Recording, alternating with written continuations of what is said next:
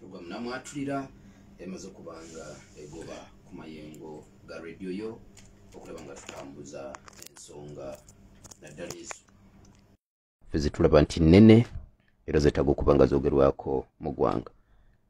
Mbakulisaayo nnyo mu bubaka bwa Ssaabasajja Kabaka bwagenze maaso n'okuba nga akoonako, era ekyabaddemu ekikulu yagambye nti ebikolwa eby'okutulugunya abantu ku nnyanja bikomezebwe mangu ddala. Yagamba abavubuka bangi bazaaliddwa ku mbalama z'ennyanja, bwe banaagaanibwa okuvuba tekijja kuba kirungi. Bwadde bubaka bwa Ssaabasajja Kabaka. Alex Waiswa Mufumbiro amaze kuba nga atuuka amyuka omwogezi w'ekibiina kya NUP. Waiswa sooka obuze ku bantu. Wassalamu alaikum warahmatullahi wabarakatuh. Alaikum salam warahmatullahi. Njagala okulamusa kwabo bonna bannayuganda abawuliriza programu eno, naddala mu aba informal sector, abatalina mwasirizi, abaserebwa data, abaserebwa intaneti, abo abamugiwulirira kwa ujumula ng'okusobola okuwulira Paala FM olw'amanda no sente ne abilities n'emirimu, ate balina kwekuŋŋaanya bana 3-5 okugiwuliriza. Twagala okubebaza mwenna, ate ne twebaza ak'ensusso abo abajja amakulu mu ebyo bitwogera ne basengejja ate ne babifuula eby'omugaso eri ensi yaffe, kubanga obutume bukirana. Wayinza okubaayo omuntu nga Mukama amuwadde obusobozi obw'okuwuliriza ate n'ajjamu amakulu mu ebyo by'oba oyogedde eby'ekisiru ebingi. Kakati ffe Mukama tumwebaza, ate ne twebaza ne Paala FM etuwa omwaganya okuvaayo ne tujja ne tuwa ebirowoozo okusingira ddala ebyabannansi. Nze ntera nnyo noza lwenaawo ebyange era ondaba nga byange, naye okusingira ddala okukiikirira amaloboozi g'Abannayuganda, ate era n'okuba nga tukiikirira ekibiina kya National Unity Platform ekyalondebwa Bannayuganda nga kikulemberwa His Excellency Robert Kyagulanyi Ssentamu abasinga gwe tweta Nkani Ngobi. Bitambula bitya Waiswa? Alhamdulillah. Siyinza gamba nti bitambula bulungi kubanga nakyemalira ate akyali ku ntebe. Nakyemalira bw'abanga akyali ku ntebe nga tetunnamuggyako oba tetunnamukwata ne ttiimu yaabwe eyonoonye eggwanga Uganda, ate siyinza kubeera ku mulereetu guno ne ŋŋamba nti biri bulungi, naye alhamdulillah olutabaalo olw'okulwanisa obwa nakyemalira obutufu tubaddeko emyaka egisukka 38 kati lutambula, era nga twagala okwebaza His Excellency Robert Kyagulanyi Ssentamu. Bwe nali wano nannyonnyola Bannayuganda nti yali asitudde nti ng'agenze mu kibuga mu nsi ya Amerika, era ng'agenda kuba mu bibuga eby'enjawulo bw'oba ojjukira bulungi, naye abasinga amaaso agasinga bw'oba tolabyeko tokola ki? Tosobola kubitegeeza. Kati bwe nayogera ebintu bye nayogera, abantu abasinga baalinda mawulire ga lumba oba naye bye nali ntegeeza nti His Excellency Robert Kyagulanyi Ssentamu yasituka ate okugenda okukola obuvunaanyizibwa obusobola okukolebwa ye yekka, kubanga Bannayuganda njagala mbabuulire nti ali mu kibuga, ali mu nsi mu ggwanga erya Amerika, era nga twafunye omukisa n'afuna kye bayita premiering on the red carpet mu Hollywood. Kakati abawuliriza Paala FM njagala mu understanding nti documentary kitegeeza ekitabo, documentary kitegeeza ebintu eby'amazima ebireeteddwa eby'amazima, naye ng'era documentary ziba za mirundi ebiri, ebaayo eri fictitious ng'erimu okuzanya okusudiya, nebaayo eri factual nga eri non-fiction, ebeta non-fiction nga bwe ebyayirala ebyaddala nga bwe biri bwe bikola ki bwe biri. Nabwe kityo documentary eno ekutte omubabiro gy'obuyeyogezaako abantu ennyo, ezze premieringa. Kye bayita premiering abantu njagala bakitegeere, okulagibwa okulagibwa. Kakati ezze eragibwa mu cinemas ezenjawulo ne mu bifo ebyenjawulo mu mawanga ag'enjawulo. Yalagibwako mu kibuga London, abasinga mwena mujjukira nga it was a sellout, about over 5,000 seater theater mu kibuga kye London. Yali all out mu kibuga ekya Netherlands, yali all out mu kibuga ekya Denmark, yali all out mu kibuga ekya German, yali mu nsi, njogera ku nsi kubanga still very conversant on my tips with the theaters mu bibuga mwe byali, naye ensi ze njogera ko baba bali mu bibuga byennyini ebyezensi. So kuba bwe mba njogedde ku Netherlands otegera butegeezi nti bali Amsterdam. So bwe babanga zizze ziragibwa nga zonna zizze ziragibwa, era His Excellency abadde akola obuvunaanyizibwa nga actor mu firimu omuzanyi mu firimu eyo gwe bayita main actor. Ampuliriza gwe eyalaba documentary mu Uganda, nja kuletera ey'obwangu mu Uganda, nja kuletera ku gye bayita Titanic. Eyalimu DiCaprio. Kakati eyo Titanic yo ate yo teyali factual kubanga bali bonna baamala ne bafiira mu mazzi. Kakati eno yo eri factual. Obanga bwe mulaba eya Lupita Nyong'o, Queen of Katwe, mwena abasinga gye mukola ki gye mumanyi. Naye eno yeesoose mu byafaayo bya documentary okubanga egenda ku mutimbagano ng'evudde mu Africa naye ng'eri eri kye bayita on spot. Happening real time, events happening and occurring in real time hours. Kyetwogerako mu documentary gye bayita Bobi Wine the People's President. Movie eno erambika okutulugunya, obulyazaamaanya, obufere, obunyazi obwa gavumenti y'obwannakyemalira. Eraga butya demokrasiya bwe yalinnyibwa ku nfeete ne mbamu okutulugunya, ne mbamu okutta, ne mbeeramu okukola ebintu byonna ebyenjawulo olw'okulemesa omuntu eyajja n'eddoboozi ly'ensi yonna nga omuntu ono eyeewaayo. Documentary eno ey'ebyafaayo eraga nti obulamu bwe ajja ate okwevolvinga kubanga aba alabibwa nti ali bamukulembeze. So bazze bagatta omuntu ono, abantu gwe baagadde, generation gwekkiriza nti eddoboozi eraga emaaso gaabwe azaazimbibwa atya, ayise mu buzibu ki, ayise mu mbeera ki, era ali mu mbeera ki, era atuusewa mu lutalo. Era naffe abazungu kubanga foreign policy ya National Unity Platform era foreign policy ya His Excellency Robert Kyagulanyi Ssentamu mu kulwanyisa obwannakyemalira eri clear. Ekisooka okusala obusuwa bwonna obuliikiriza bwannakyemalira. Eggwanga lya America Kayongo my brother livugirira gavumenti ya Uganda $1 namba. Oidi $1 eya dola. Ne sente zino zibbibwa. Esente zino za byakulwanyisa in form of tanka tiya gas biki. Kati eri gye biva bali abaliikiriza eno gyatuta obubaka. Kubanga Mukama nabagamba yatuwa omuntu alina magnet. Aina magnetism. Magnetism kyeki mu Luganda Kayongo. Magnetism. Amasanyalaze agayina agakuba. Ezo volts azine ezo zirikiriya. Ne okusika.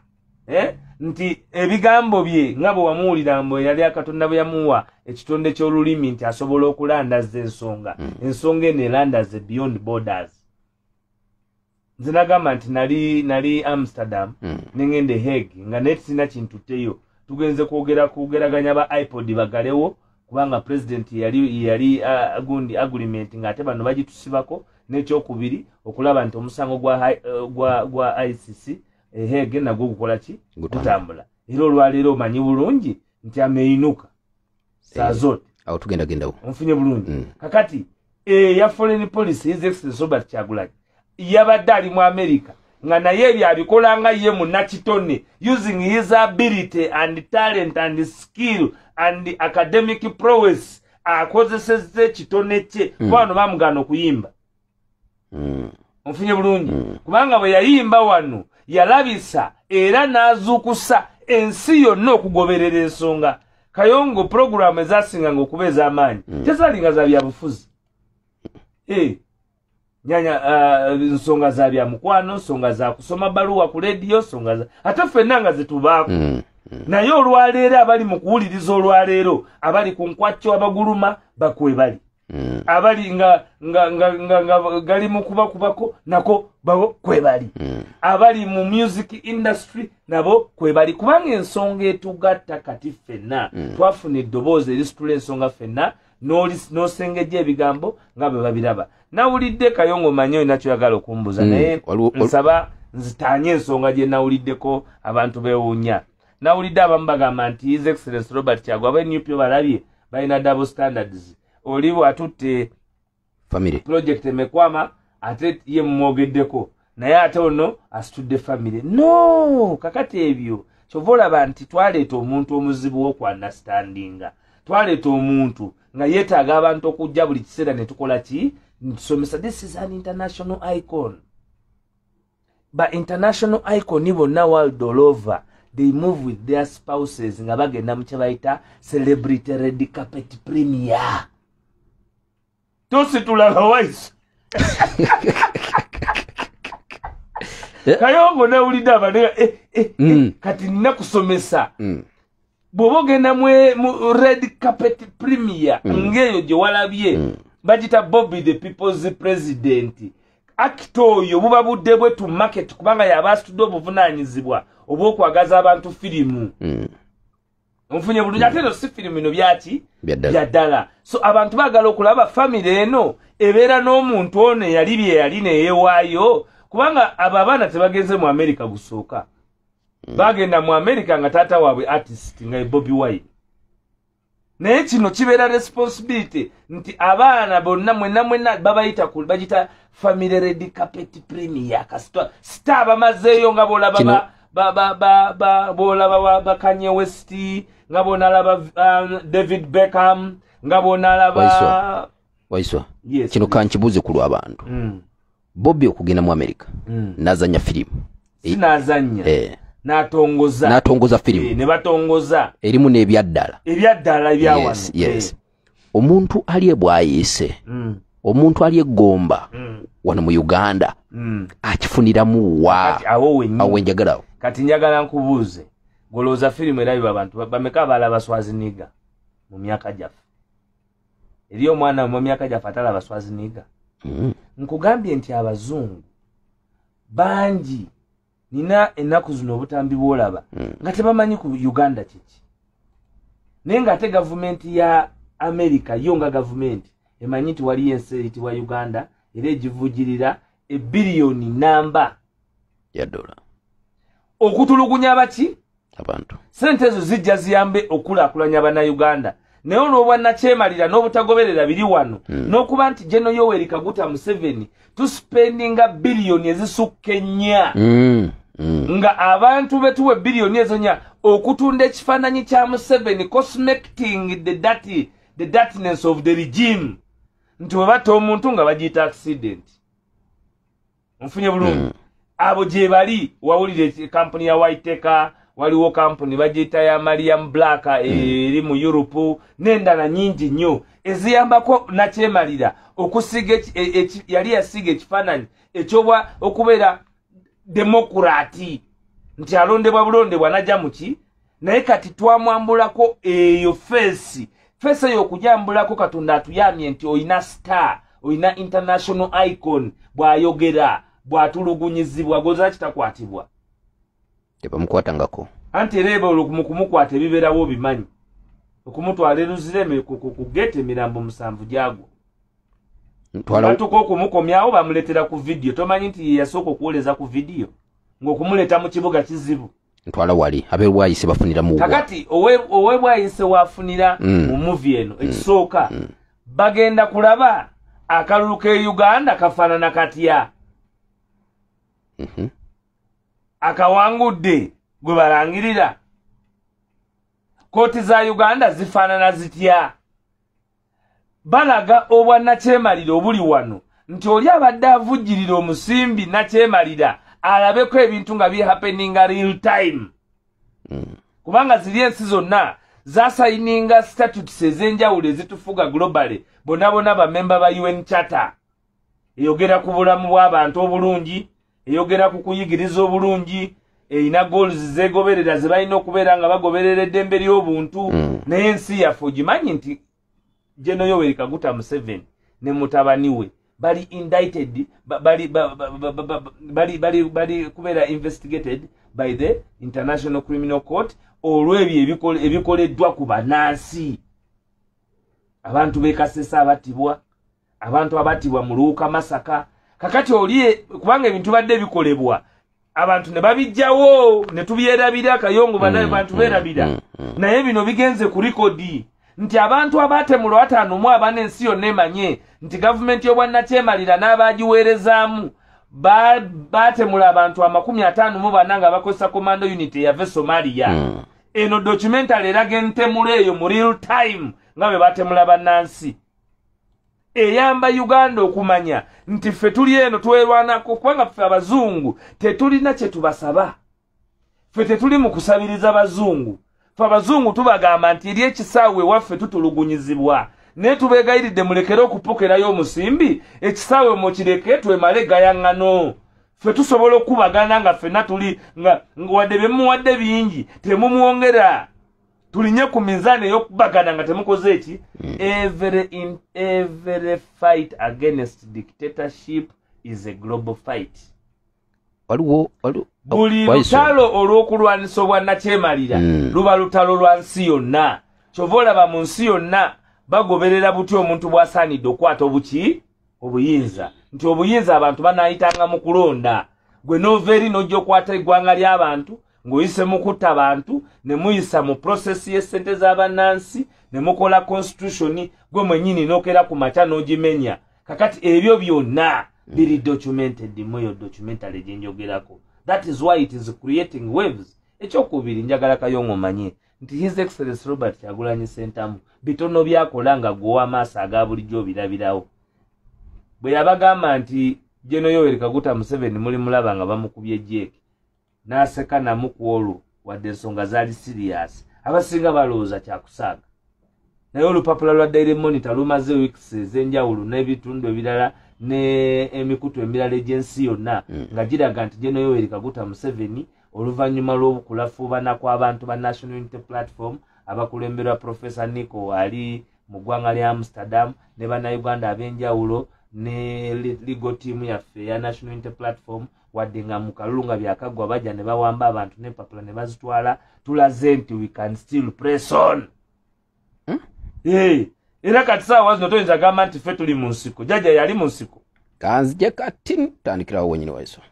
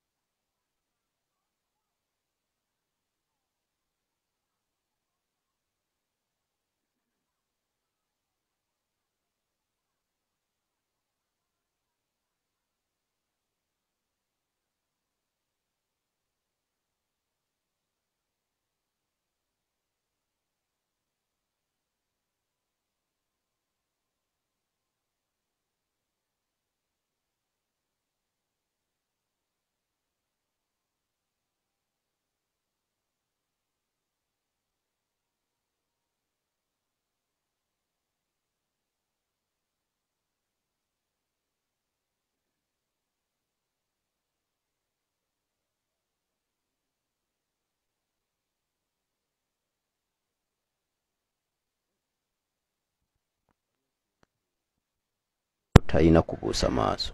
Yes sir. Naddala ku ntambula za President Kyagulanyi emitala w'amayanja. Yes sir. Ekibuuzo kino nkikakasa nawo biwulira nga babyogera. Ne bagamba nti Kyagulanyi n'atambulira buli lunaku abeera ku nnyonyi. Bw'agenda e Bulaaya, bw'agenda mu Amerika, abaana bali mu makomera. Kyagulanyi asiba ku nnyonyi kati yo yatute ne famire ye. ebyo tobiwulira anti aboogera ebyo batamanyi lutalo olutalo luba n'obukulembeze olutalo luba n'obukulembeze Kyagulanyi yaliko mukomera eggulu nga buli omu tamanyi oba anadda nga mulamu yaliko eruzira onfunye bulungi ezo ensonga ezoogerebwa abo be baba Kyagulanyi yasiba abaana basiba lwakuwagirana Kyagulanyi kakati kati oyinza okumuvunaana nti lwaki basiba abaana olw'okumuwagira ensonga zayimiriddeko ez'obulamu ntuufu si ntuufu bano baagala okuva bagamba ekiso ky'embuzi kirekerera omusi nekikola ki ekitunulira omubaazi omutemu y'ani ate abantu ani ate abantu kayongo kubanga tukkiriza Kyagulanyi Robert Sentamu attisa abaana era muntu ye Kyagulanyi attisa baki ani atta abaana abo lwaki tubuusa amaaso omutemu kuba owulira endowooza eyo nga n'abatemu bajoogera eyo endowooza nnafu nnyo. The criminality is in the action of murder. Actus reus. Mens rea. Zezo ingredients enkulu. The principle ez'ebyokuba nti criminal law entono gye tuyinza okugamba abantu. Ebyokuza emisango. Kakati mwagala kuvunaana mwagala kuleka omutemu. Muvunaane gwe batemula olw'okwogera amazima. Kubanga batemula lwa mazima. Ate tewali isolation mu kutemula. Bw'ojja n'oyogera ekyo minzaani y'okutulugunya buli omu agirabira mu office mw'abaakolera. Nze ng'omwogezi w'ekibiina ky'NUP sijja kukuba nnyo ndulu gye muli ku bintu bintuusibwako kubanga ate nina obuvunaanyizibwa okusigaza essuubi mu balala. Ne president oyinza obutamanya ku level ye bw'akola ki ne intelligence gye tuba nayo n'ekyokubiri this is ensi yaffe kya mukisa mubi nti kati yeyo level kweri mufunye bulungi bwe tubanga omuntu gwe tuleese kuba president wa Uganda tasobola na kutambuza abaana be banna kubatwala mu America kitegeeza nti ye exposure tuba twogera ku ki eyo endowooza ya 21st century y'abannakyemalira gye baateeka wano gye tugobawo sente ezaakozeseddwa za company etali na National Unity Platform za company ya filimu nekye batamanyi kati omwana nga Suubi sitamu eyo filimu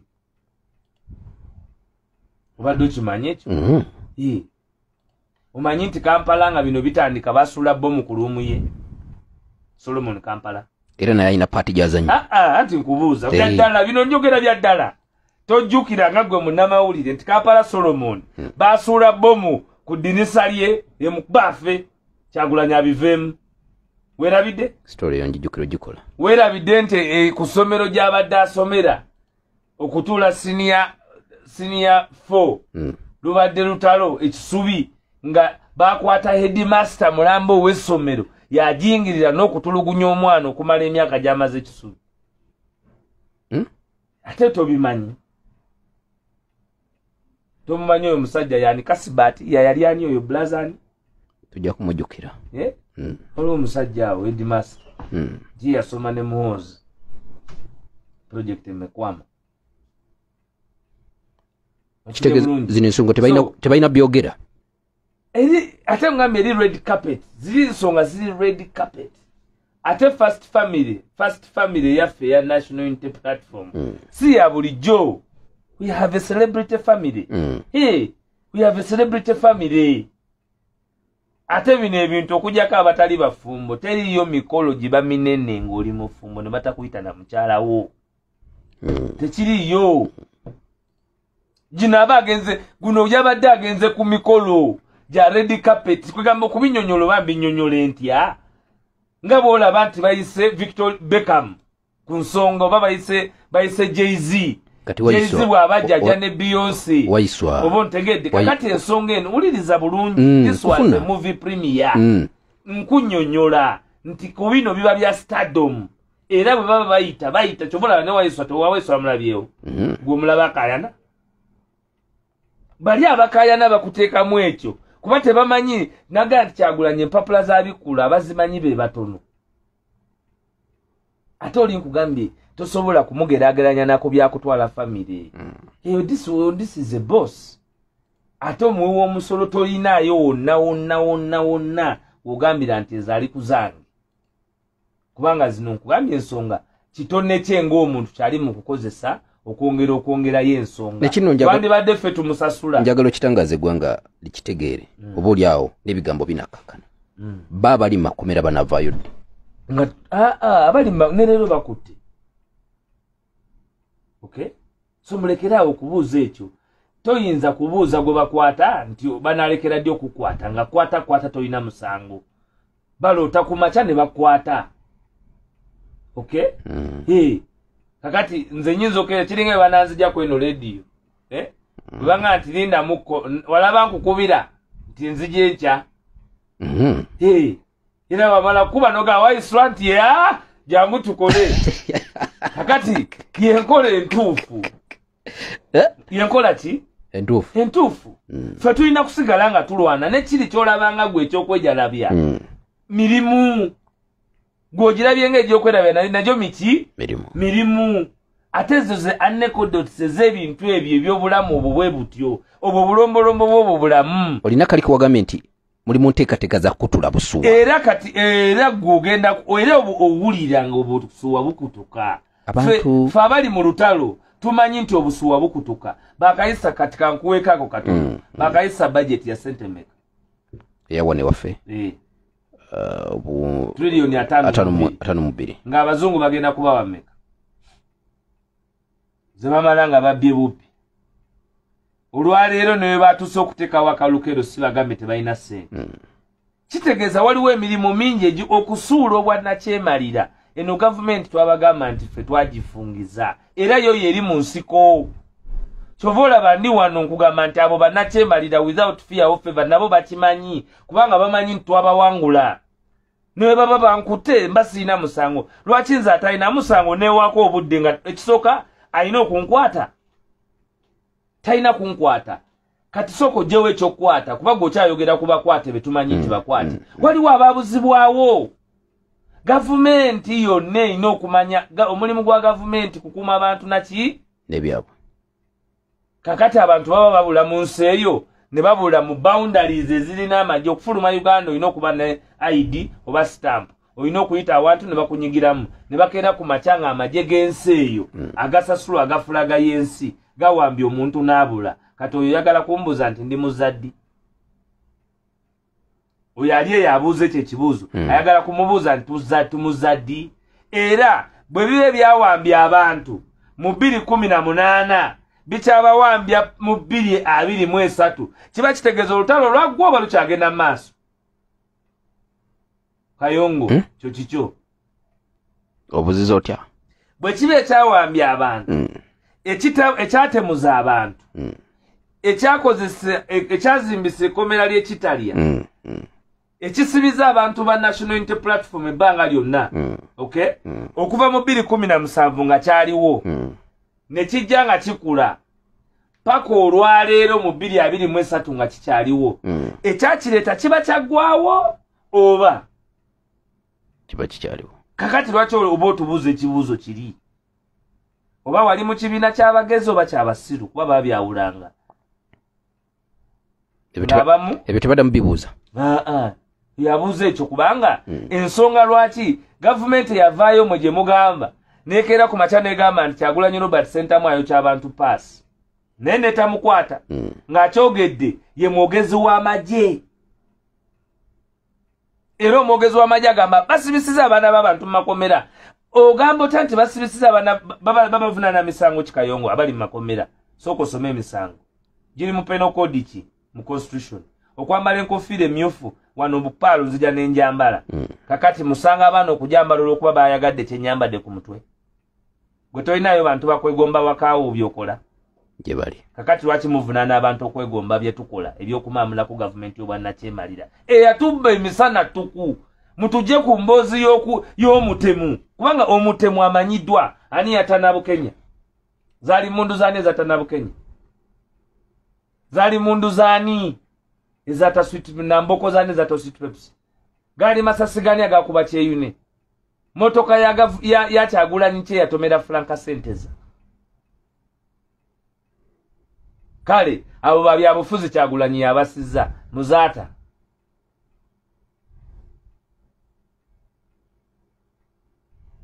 Spirian Lwanga Kagwa Lwanga Museveni Sheikh Sentam Kagezi Muhammad Kirumira Felix Kawesa Muhammad Kigundu Kisho yogerako Kayongo kiche bogerako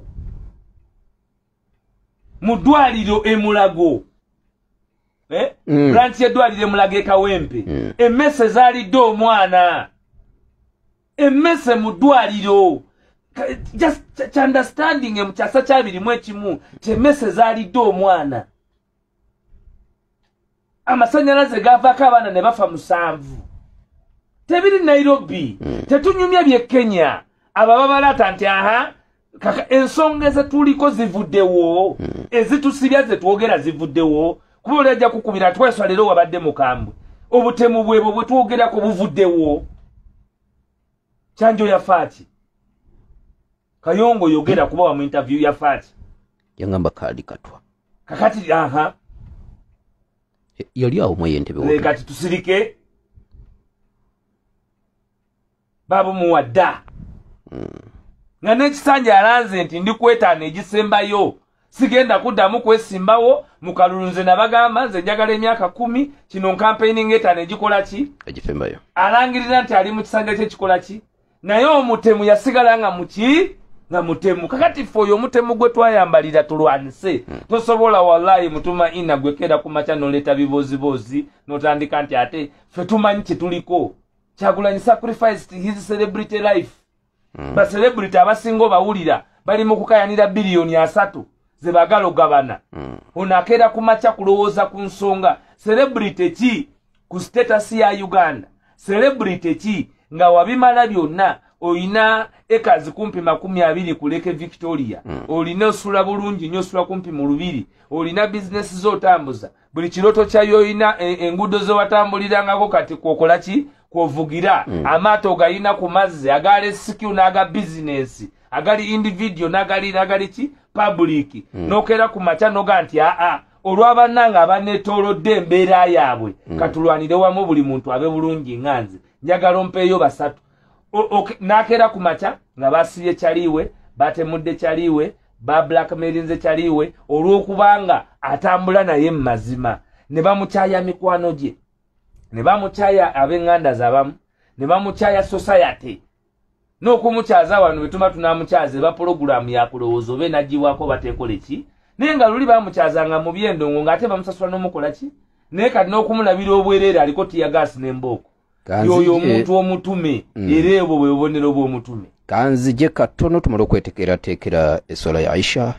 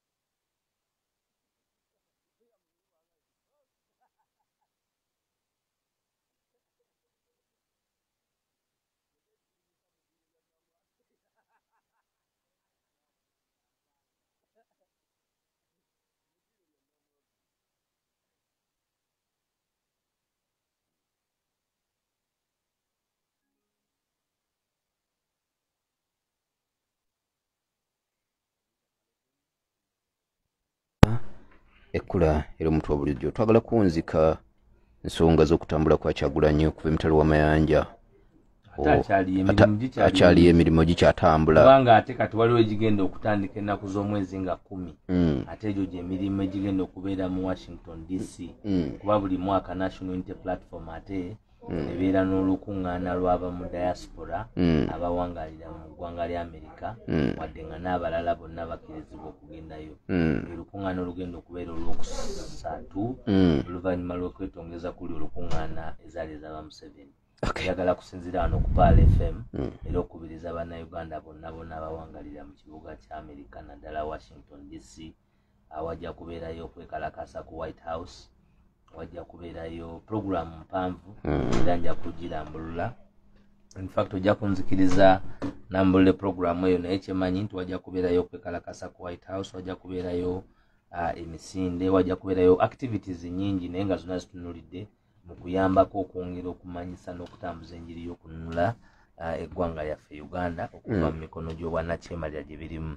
munnange Kayongo okugjako nakyemalira olina okubeera ne kibayita domestic and foreign policy ekyo kyo oba tokiyina kizibu kubanga ensi etambula na interlink zikwatagana mu policies nyingi ate ebya governance biri global kyova olaba Kenya we bakayana nabo bagenda mu bifo ebyenjawulo ate His Excellency Robert Kyagulanyi Ssentamu ataddewo ensuula empya ey'abakulembeze okuba nga basobola okubawabira mu bitongole eby'amakooti amalala naddala nga ebyenyigidde mu mivuyo mu nsonga z'okubba n'okutulugunya bannansi wadde nga ba sitting presidents. Omanyi Waiswa oluusi waliwo ebintu ebijja ningamba nja kubibuuza gwe gojja okusobola okutangaaza eggwanga. Waliwo abali ku ludda oluvuganya gavumenti abalina enjogera yaabwe eri munda naye wano ffe mu programu eno tugiyita naamwatulira tetukwekereza ekituufu tukiyita kituufu n'ekyamu ne tukiyita ekikyamu. Bagamba nti mu biseera Besigye we yabeererako yawa nnyo gavumenti eno hard time ne ku biseera bya Kyagulanyi gavumenti evuga kaweweevu. Ekisooka kati abo bakyali mu ndowooza ekisooka Besigye yavaawo yafa lwaki baagala otulowoozesa nti takyalwana yagambako nti yalekera okulwana kubanga ekyo kyokka otandika okunafuya omulwanyi nti bwe yabeererawo yalagawa lwaki mutandika okuzalawo omulwanyi waali era akyalwana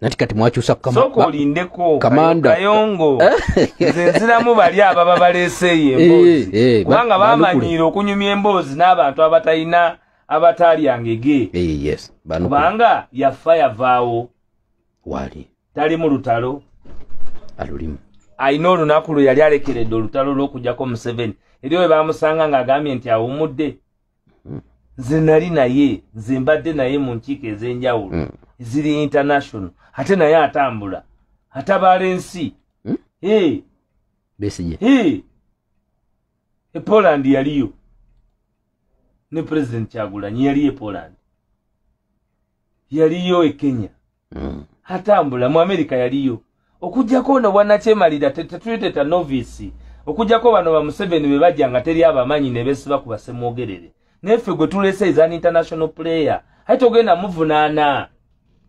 Kyagulanyi passport ye eyasooka okujjula yajjula nga ye Bobi Wine nga bamusasudde ogenda okuyimba mu nsi zeeyo ontegedde bulungi ye ne mukyala we passport zaabwe zasooka okujjula zajjula agenda nga muyimbi nga ba artist nga bya holiday vacation ku Kyakala nakola byonna fe abaamulabako nno mu by'okukyakala tumumanyi tiyabanga n'obudde bwe yagenda nga mu Amsterdam n'awumula kugali amazzi amaato g'omu kibuga kakati ebyo ffe tebitulya nnyo kakati ffe tuli ku level debate y'eno program baagala giteeka wali awanafu ate nga eno program ogimanyi yakujjako jjajja so omusambi gwe tulina olwaleero ngambye akugambye foreign powers babadde bafuna bwe kiti gwe kasooka eddobeera wali owuliddeko nti jjajja ali indicted by the International Criminal Court wali wali wakiwulirako wali wawulirako nti bayinza okukeera ku makya ne bagamba tujja kukwata Muhoozi ne Museveni ng'abakyogera ye kooti y'ensi yonna. Wakirootako. Eyo yagizala wadda president. Ati ye muzala ye ffe tetukola ye byakiririza. Yagamba eyo terina makulu era tebimutiisa. Nga bwe yazala wakalulu k'Abannayuganda. Lwaki yatidde omukwatako ejjinja? Bw'aba atabitya. Lwaki tamukwata? Kale ekyokubiri kugambye ffe abamenyi b'amateeka. Ffe boogamba nti tuli bayaaye. Ffe boogamba nti ati si bye tuliko ebyajajja okuvaako. Nenzija nenjogera ebigambo bino byonna olwaleero lweggulo ng'abannansi bawuliriza nga tulimu ebyo. Obuvunaanyizibwa tubukoze ate Kyagulanyi kyasinze okukola ye yekka mu by'obufuzi akulyetinze Bakyagulanyi abangi. Kati mwe mwalindanga ddoboozi lya Dr. Kanokiza Besigye ku muzindaalo wano lyokka oba lya Elias Lukwago oba lyani nga Waiswa gye tuli tetufanga. Olwaleero ku lwokubiri balindaani kati wano. Waiswa. Ani yamukulaga? Kyagulanyi. Tali mukola mulimu gwe.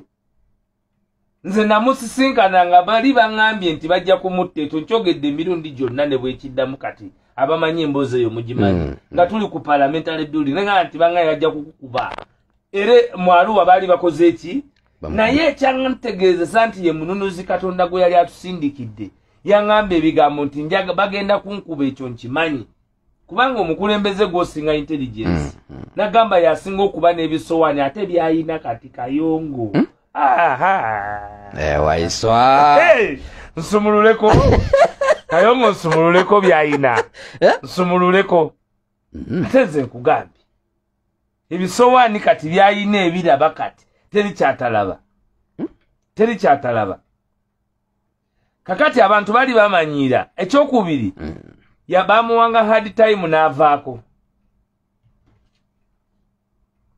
Kadi mwako. Bamuwanga hard time n'atuuka wa gwe bawa hard time. Nti luli abawa government hard time. Nekola etya abantu ne bagagawala nnyo. Nebera ku bunkenke. Abantu ne bagagawala. Amalwaliro ne gazimbibwa. Enguudo ne zikolebwa. Ono si saakasi. Kuno kwenunula bya ddala tegenda comment nti ate banyenyeza ffe nga tunyenya kyo kunyenya kiki kyoyogerako. Kyogambe nkyabwe nkera nenanga nti omwogeza ajja kubeera ekamocha ku ssaawa 3 agenda tambuza bigere police tenkwata. Naye twayiga nti ekisooka tulina okubaawo ne ttiimu ezisomesa. Abantu nina okujja wano nzije nga nze mwennyini agenda okubyogera nga sibitidde nti bannange nti ono nakyemalira tukubagana naye binafusi. Sente alina nnyingi bannaffe abamu agenda bagulirira. Agulirira kati ye.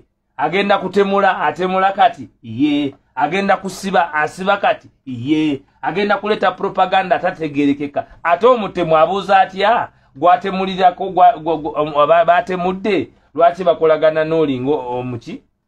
N'oli gwe bakolagana naye atalina musango w'amazima.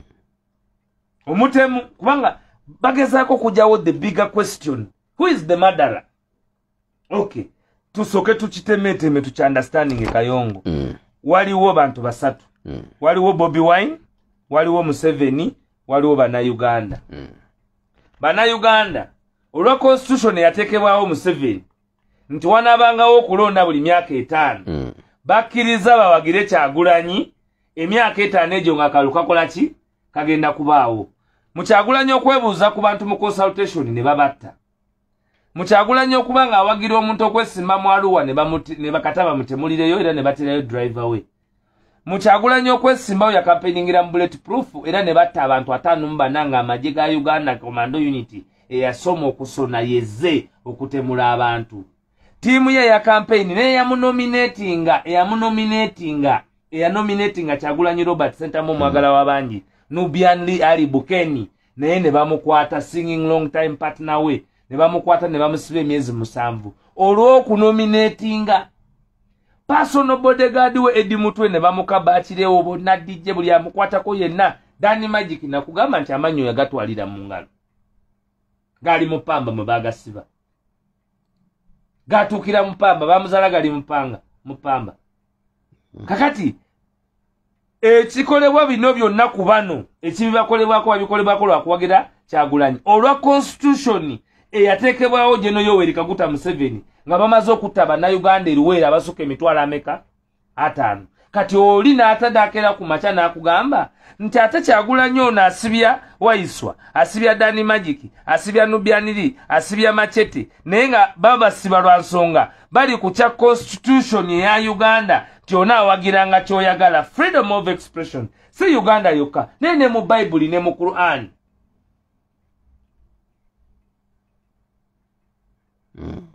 You have a freedom of choice. Chovola babaawo ne kyebayita ne mu mukwano waliwo okwogeraganya nti mumu ababiri we bisuka nga mumaze okwesiima temukomaawo because of the choice okujikiriza bagitwale ne mu bakadde mugikanyeko. Kakati emboozi efaanana bwetyo Kayongo y'emboozi enafuya olutabaalo. Jeno Yoweri Kaguta Museveni nakugambye nti kati yagenda ku level ya kutemula. Ekisooka takyasobola kustopinga kiriwo ekyokuba nti takyalina busobozi ensi kati beba yekera. Waiswa.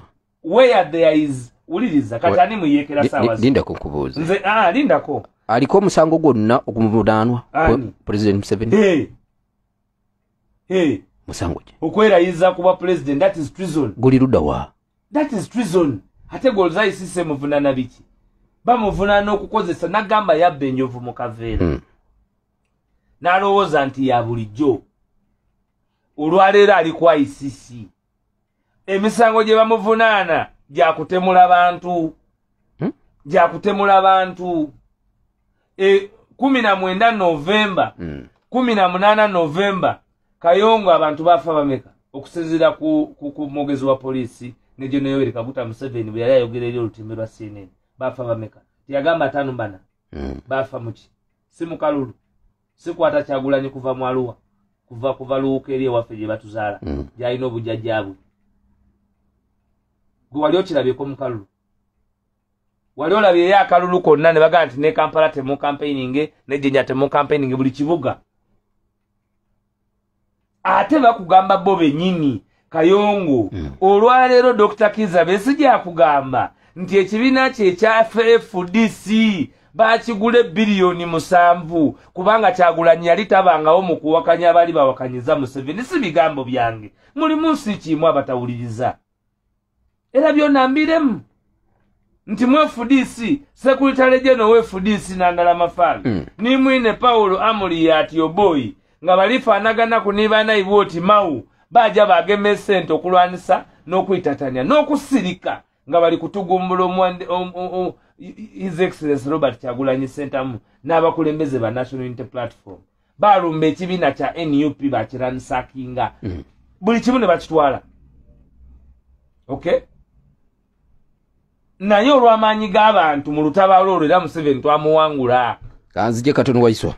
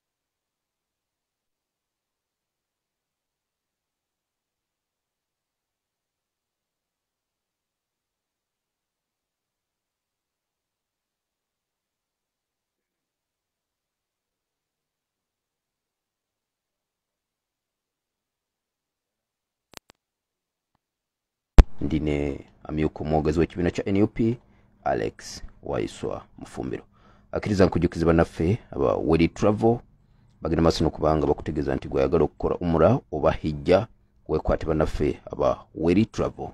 Bano nno batambuza abantu abagenza okukola umura ne hijja mu ngeri esinga okuba executive era nga bye bakola byonna birambulukufu bulungi. Enteekateeka entambula nnungi ew'okusula walungi ate nga basobola okufunira tikiti y'ennyonyi naddala mu kiseera woba ogyetaagidde. Kale ne bakugamba beekwate bakubire ku ssimu 07055555 FM yayo 5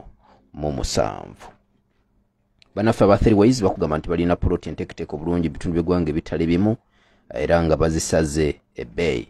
Bagamba nti bagoba ne ku biwandiiko by'ettaka ate nga balina n'abapunta nga kwotadde oba bitwandiisa abasaveya abakola omulimu mu ngeri esinga okuba ekika ekirungi. Bateekateeka compound ate nga bazisengeka okusinziira ku njagala bw'oba okyagadde.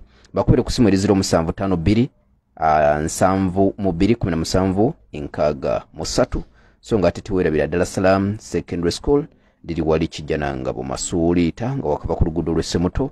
Balina O ne A-level beekwate buli kimu sobola okuba nga kitambula ddala bulungi bannaffe aba Dar es Salaam. Bakubire ku ssimu 0750 Prestige Margarine yesiaje w'omulembe gwe tulina ogenda maaso n'okubanga twettanira. Genda ku dduuka erikuli okumpi ba supermarket osabeka Prestige. So nga ate White Star Magic sabuni w'obungajjudde ebirungo okuva mu bannaffe ababidiko mumwekwate buli kimu kisobola ogenda maaso n'okubanga kitambulira ddala bulungi. Mu abavubuka abaagala okwetaba mu puroguramu entabiro y'omuvubuka eno nno nteekateeka ya Pal FM okwongera okubangula abavubuka mu ngeri y'okubaganyamu ebirowoozo. Enteekateeka eno twagiteekawo wano ku Pal FM ebeerawo okuva ku ssaawa 10 paka ssaawa 11. Ebeerawo buli lwa mukaaga essaawa 10 paka ssaawa 11 abavubuka mwe bakubaganyiza ebirowoozo ku miramwa egy'enjawulo. Twongera okubabangula kwonga kwotadde n'okubateekateeka. Kaakati gweyagala okwetaba mu nteekateeka eno kuba ku ssimu 0753 23 75 71 0753 23 75 yesimu kwotekedde okuba ng'oyita okwewandiisa osobola okwetaba mu puroguramu entabiro y'omuvubuka. Tuline Alex Waiswa Mufumbiro tuli mu puroguramu namwatulira tutunulira ensonga ennene. Waiswa, yes sir. Njagala tutunuleko ku lugendo lwa President Yoweri Kaguta Museveni geno n'amagye yaganyuka bwe yabadde mu ggwanga erya Russia n'ebigambo bye yayogereddeyo. Tandikirawo. Ayongo olwo lugendo lwatumiddwa the most useless foreign trip. The most useless foreign trip. Ekisooka contingency abantu abasose okukiikirira Uganda. Kayongo lino eggwanga lirina ba stakeholders bannannyini. Era buli bw'oba ogenza okulikiikirira it must be representative. Ekyokubiri lino eggwanga lirina abantu abaweebwa emirimu. Buli head of state bw'atambula nga agenda ku foreign mission eba ne purpose lwaki atambudde. Eggwanga lya Russia tuzze tukolagana nalyo mu kutuguza ebyokulwanisa eby'olukumu bya World War 1945-1919 ebyakolebwa mu Soviet mu biseera by'entalo. Kubanga era tutegedde wakati w'olutalo lwa Ukraine ne Russia nti ensi ezo tezigaba byakulwanisa bya mulembe ogwo oguliwo ne baba nga beetaaga kuzuwa ziri ensi ezinaggwano ezirina n'obusobozi okugula. Nti olwaleero eriyo ennyonyi zi F-16 F-15 ze baagala bali okozesa abaati aba Ukraine naye tebasobola kuziba olwa tekinologiya okuba nti Abamerika baba bamulinako ki enkizo. Nabwe kityo endagaano ze tubaako eza bulijjo in most cases zibeera ku nsonga eziba zitutute ng'Erussia ogula tiya gaasi n'okubeera ne nakyemalirawo ensi yonna nti mumulinako omukwano. Kubanga olw'oluvannyuma lwa paati eri gye nkugambye Kyagulanyi Robert Ssentamu omwagala w'abangi gy'azannya olwaleero mu foreign market ku foreign scene atandise okudistansinga obuyambi obungi nakyemalira gy'abadde abujja mu kwemamizaako wano. Gwampuliriza bwe njogedde ku lutalo bwe njogedde ku kuba ntusala emisuwa ne njogera ne ku buvunaanyizibwa bw'okulaba nti nakyemalira afuna biliyoni esukka mu emu olw'okuba nga abeera Somalia. Bw'abeera Somalia aba akolagana butereevu n'Abamerika kubanga baba ne interest mu olwo lutalo era baba bamuyamba okuwangalira mu ntebe. Kati olwaleero tubatandise okufuna obusobozi nga mufunye omuntu omwagala w'abangi Kyagulanyi Robert Ssentamu asobola okufuna amatu ag'abantu bali abaliikiriza nakyemalira eyeba plus gwalwanisa nakyemalira Uganda dekotikinge ontegedde bulungi kakati bwe tutunulira ekisooka African team contingency abasituse okugenda mu lutabaalo luno bebaani mu East Africa ani yavuddeyo Paul Kagame teyagenze Ruto teyagenze William Samoei n'omukyalo we Tanzania teyakoze eki teyagenze kati owe Burundi simanyi kuba owe Burundi General Museveni aswana omutwalirako mu nnyonyi ye oyo yewuwe oyo simanyi abakulembeze ababadde wali bonna be bakulembeze abalina obwetaavu era General Yoweri Kaguta Museveni president yabadde omuntu eyabaddemu nga General w'emyaka emingi emyaka nga 8 yafunye okuswazibwa kwa Ibrahim Traore president wa Burkina Faso tewawulidde president wa mu lukuŋŋaana olwo lwennyini eyako kyasinza okukola amawulire mu lukuŋŋaana olwo ye president wa Burkina Faso Ibrahim Traore eyavuddeyo n'alambulula abakulembeze ababadde bagenze Russia bonna nga bwe bali abasabirizi nga bibagamba mu lwatu era nga bigamba General Yoweri Kaguta Museveni amutudde awo n'agamba nti tuba tutya nga ffe abakulembeze ba Afrika ffenna abazze wano tuzze kusabiriza kuba mu lukuŋŋaana olwo kyategeereka ssente kyabadde kibatutteyo ziri ensi endala zonna kyabadde kigenze kisooka okusaba ebyokulya era Putin yagabye akawunga yagabye eŋŋaano n'agaba n'omuceere mu bbanga eritali lyawalira engalo ne zivuga nnyingi nnyo okuva mu General Museveni ne ba project emekwama so bwe tubanga olwaleero gw'otugamba nti wagenze Russia kusaba kawunga nga ne ku nsi ze bawadde tetwabaddemu ne mu nsi ze bawadde tetwabaddemu ez'obwereere abalala bakugula kati ani anaagula eŋŋano eva e Russia ani anaagula eŋŋano ani anaagula akawunga akava e Russia nga tuli ku lumaduuma ebusoga nga tulina ettaka ikalamu gwe mwennyini ogambye ojja ogamba nti tulina okuva ku imperialism tendencies n'okukwatagana ne bacerupe bw'ogenze e Russia mugenze kusabiriza bigambo si bya Alex Waiswa Mufumbiro bigambo bya Ibrahim Traore president wa Burkina Faso era nga abantu abasinga bamusiimye era yafunye etutumu olw'ensonga ze yalambuludde olw'okusaazibwa kw'abakulembeze be yasanze kubanga ye gwe gubadde omulundi gw'ogusooka bakatwala madaraka bangambye ne Museveni yabogeredde amafuku wawe yayogedde kubanga bwe interfaces ne Putin yayogedde history wa Soviet Republic wa 1940 n'ayogera ku African independence ya South Africa kyokka ng'ayogera ku independence ya South Africa nga Cyril Ramaphosa wali nanyini South Africa Uganda yekututte oyogerera otya South Africa nga Cyril Ramaphosa ne mumanyi oli g'amanyi yayogedde nga linnya lya Cyril Ramaphosa teyayogeddeko ya General Museveni kadde nkalaba katutwala bwetaavu kyo bwabadde bwetaagisa President Museveni ogenda ne muhoozi muganda wange tewalabye eriwe wasinga okubeera omwenge ogusinga okutamiza mu nsi yonna bw'oyogeranga eby'omwenge oyogeranga Russia era teriyo mutamiivu afuna opportunity yonna kugenda gye bagukombako Waiswa ankunyumiza bye Russia then nzije ku ansayo ekibigwe kyolina katoyagala kutuuma abantu nti ngambye batamiivu kubuulira ensi ye Russia nti mu Russia guli omwenge gw'owulira konyaka biki onna guli wali oli whisky asinga okuwooma ate ng'alinnya ku mutwe kakati abantu bonna abawoomerwa egiraasi etangala babadde balina okubeera ye Russia era vidiyo wazirabye ekyo tekisoboka kubanga kye kyamututte ani gw'obadde obuuziza nkubuuziza mbadde nga awulidde nti ombuuziza nti e Russia biki ebibeerayo eri omwenge mungi nnyo era abanywi bangi bagendayo bwetaavu ki obwaleetedde President Museveni okugenda ne muhoozi Kainerugaba e Russia muliyo siyinzaze kukimanya kubanga si yeyeka gwe walabye yatutte abantu bangi kwabaddeko Odrek Lwabogo mukodomi we kwabaddeko Atwine kwabaddeko Anianga simanyi ani era naye aveeyo kwabaddeko bantu be bonna babaddewo kati simanyi gwe lwaki olaba omu nenkugamba nti eri waliyo omwenge mungi tondeetera ebyagundi agikiti banamuwulira amawulire nga girasi yakagisa wansi kanzije katona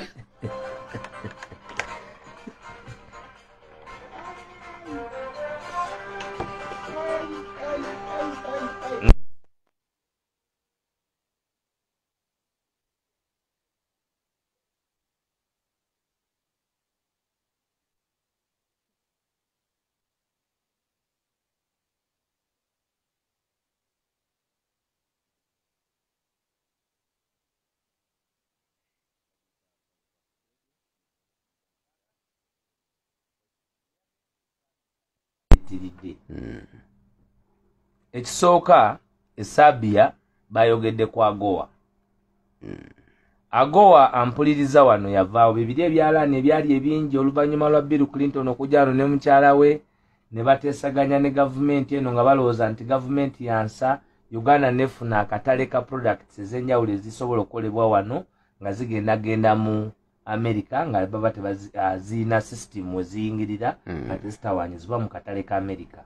So Agoa eyo nebanga eri mu nsi endala ne South Africa eyo gyeri era etambuza paka kati naye yawano yaggalawo oba mwena mugijjukira kana gwe bayita kana Nathan Agoa abantu abo bagendanga nti bayigirizibwa byalaani byonna kati byebakola ki naye bwe yabadde eri ate yayogedde ku Agoa ne kyenerabidde okugamba nti bwe yabadde e Russia yayogedde ku mafuta kakati ekisooka kyalaze obulimbo buli mu Uganda otugamba nti amafuta kati basima ne pipe mwamaze byonna bitandise ate otuuse Russia ogamba abarasha nti musobola okunkwatirako tutambuze omulimu ani alimba munne kubanga bw'oba oli ku fengo oyogera bannayuganda kyenga nti twasalawo okujja okubyogera nga bwe bikola ki nga bwe biri nti okera ku makya n'ojja n'oga nti emikolo gy'amafuta gikoze eki gitandise era kati ssente endagaano zonna ziwedde tukanyiza ate bw'otuuka e Russia n'obagamba mujje wano naffe tukolagane naye nga n'ab'e Russia boogamba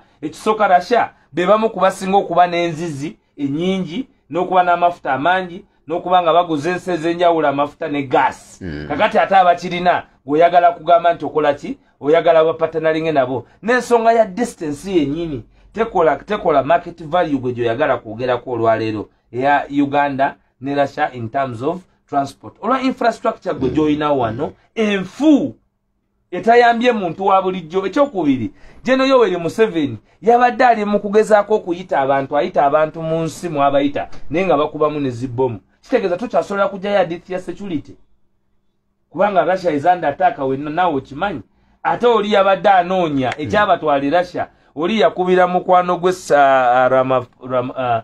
Ramaphosa kubanga bonna batula mu olukiiko lwa BRICS kati olukiiko lwa BRICS lulimu Brazil lulimu Russia lulimu South Africa lulimu China lulimu India onfunye bulungi kakati olwo lukuŋŋaana ono despot yabadde yeetaaga okufunayo opportunity n'abakulembeze abamu naye ebibye bye yayogedde President Museveni wabiwulidde ate biriwa kubanga ebyo abyogera nga abadde mu gavumenti myaka 4 kanzije katono lwaki why do you castigate tosobola kwogera ebyo nga mu gavumenti wano mazeewo emyaka 4 nti imperialism n'ebirala bikulemeseddwa mu myaka 4 nga wasobola okuba wafuna bajeno basatu nga mulimu n'omwanawo wakozesa minzaani kyotendeka bajeno basatu gwe n'obafuna mu myaka 4 mu myaka 4 gyennyini gye twogerako wasobola okuba nti bannayuganda bo bajjewo mukyala wo minisita byonna mubikoze nga mubikola mu bbanga lyonna era n'obigusa ne diguli kati gyeziri eka mu myaka ameka 4 ebibyo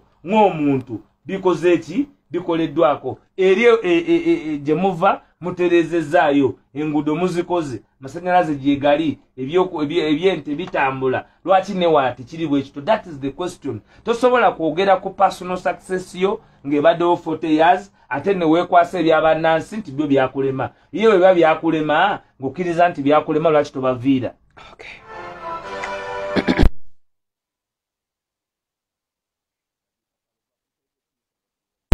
ekkula eri omuntu wa bulijjo tukwesibye ngenda kutaayo essimu 2 zokka tusiibule ekyesabia kyenjagadde ogambe ekyesabia ekya Agoa wano nga baagigala n'ekyokubiri tosobola kukeera ku makya n'oyogeraganya nansi yeetegese mu bintu byonna nga balina policies and systems kuba gwe bwe wagenzeeyo n'abantu be wagenze nayo nga si be bakugu ku ekyo odiscussinga otya teriyo nsi yonna egamba nti egenza okudiscussinga bilateral trade egenza okudiscussinga ebyenfuna ebya business n'ensi endala ng'abagagga abasuubuzi bannakinku b'ensi yo tobatutte nze saagala nnyo bantu bano ba NRM bahamu baani naye wakiri twalayo ekifaananyi ekyefaananyiriza gwe boogamba nti be bagagga b'ensi yo badiscussinga business basudiru kwa president gwoba otambudde toba na knowledge ya bintu ebyo okujjako abakugu abaliyo mulimu abasajja abali wano mu kikuubo abasajja abagagga mulimu abasajja bemumanyimu abakoze sente zaabwe nga betaaga okufuna international play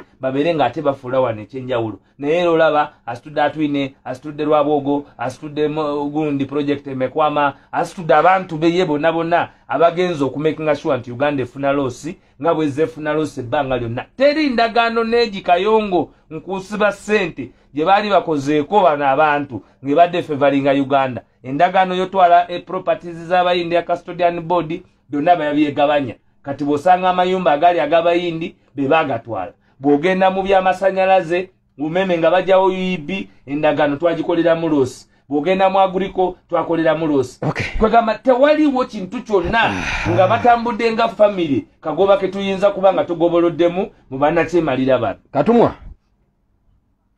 Hello eddoboozi liri wansi sikufuna bulungi Katumwa Yusufu omuzi wa bode katwe mu katale ese Katumwa mwami Kayonga akimu webale kuweereza kulwabudda mwami Waiswa ow'ekitiibwa ekisooka nsaba Mukama Katonda kutukuumire nga ffe Uganda nga ffe abasoga ne Uganda yonna ne Kabaka waffe ne Paul FM ne mwami Kayonga akimu nga nzize mu kuteesa nsooka okwebaza nnyo Paul FM ne management ya Paul FM okutuleetera mwami Kayonga akimu n'otuleetera mwami Waiswa atangazizza ensi eno teri munnabyabufuzi yonna essaawa zino leediyo yonna katitowulira nga muzzukulu wa Kayonga akimu ng'oleese mwami Waiswa essaawa zino obulirizibwa ne maama wange ndi musanyufu nti abulirizibwa naye Uganda kyetuliko mwami Kayonga akimu ne mwami Waiswa kyagambye tulina abakulembeze be twaliyitanga bafere bennyini bali mu FDC batwala biliyoni 7 mwami Waiswa kyagambye nizo ziragawa abantu nga tuzadde abaana tetugenda vaawo ensi yonna mwami Waiswa ebyo byayogera tabyogera nga ye n'abyogera okulumirirwa ensi ye kuba essaawa yonna agenda kuvaawo tozijjako mwami Kayonga akimu mwami Waiswa essaawa yonna asobola okuva mu bulamu bw'ensi naye atendeka Uganda abantu tumanye ekituufu ng'asiibula mwami Kayonga akimu essaawa zino mwami Kayonga akimu ng'ansiibula bagiyita Pal of Africa Radio 107.9 ekulele omutwe bulijjo hello wa alaikum salam wa rahmatullahi wa barakatuh babale kuwuliriza ese Umaru Waswa webale nnyo okulambulula ensonga mu butuufu bwayo kuba mpera ano ndikwenda okutegeeza ekira kyoyogere nga kikyamu edaku musoni wandogeremu ku olusoga sizira tabu eno pulogulaamu enimi donadona tudogera webale nnyo lambulula bulungi n'ensonga otaba nakutya twegerese tusomese byonna byonna bikole iganga byonna byonna kisome actually lambulula bulungi ensonga mu butuufu bwayo webale kuweereza baba webale nnyo webalire ddala kankwate esimu endala emu tusiibule hello gwe tufunye mukisa hello naam wa alaikum salam wa rahmatullahi wa barakatuh ani ono esebo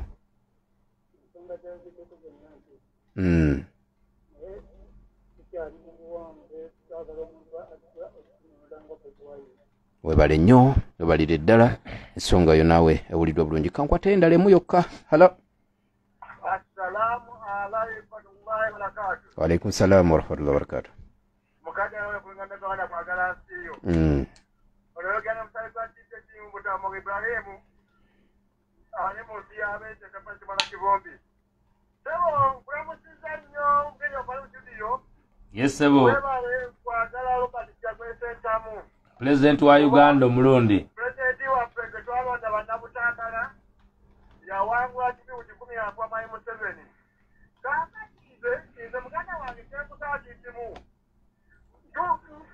tukusaa okutuwonya President waffe n'abakulira akakiiko akalonda ba MP ne bakansalaazi ekyokkire tulina ababaka ne bakansalaazi abayita mu kamooli ekyogenda tulina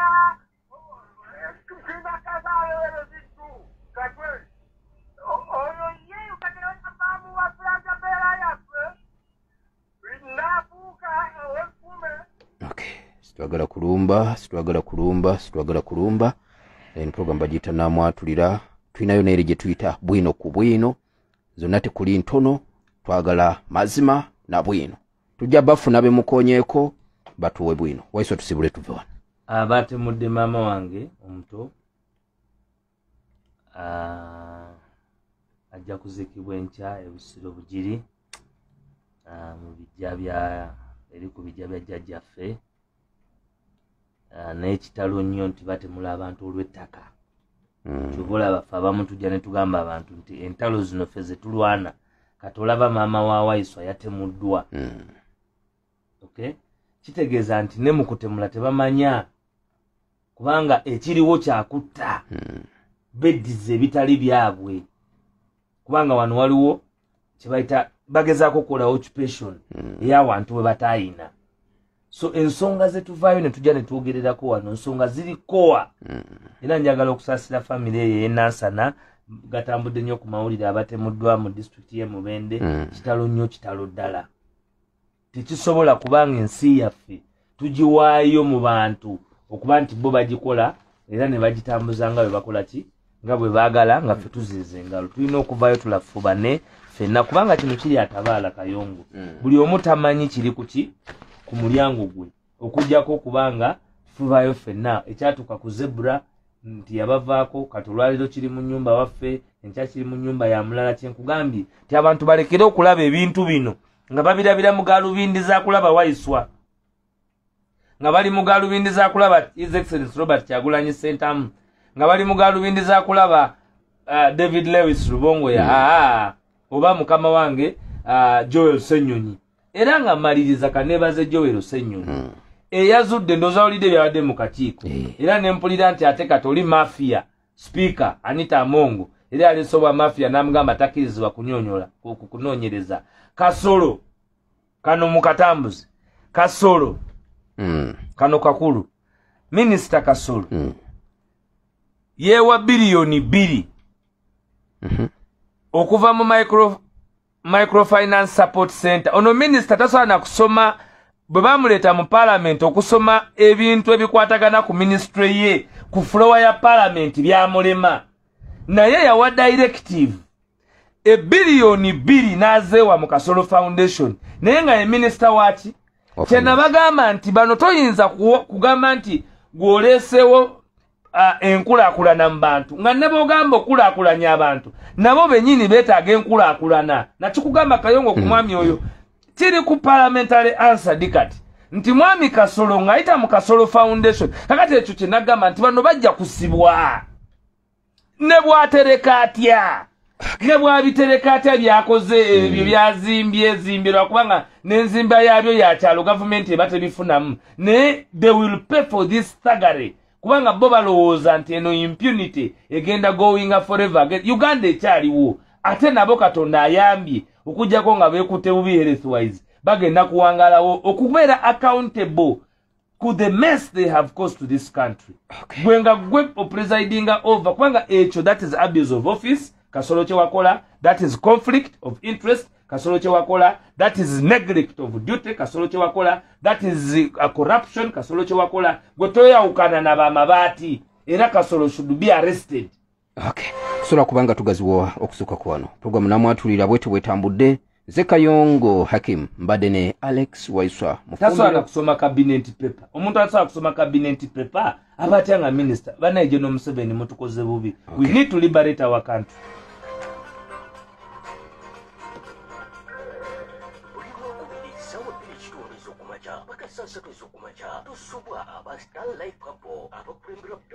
Sheikh Abdul Wahab Mulumba, woman professor Kristo.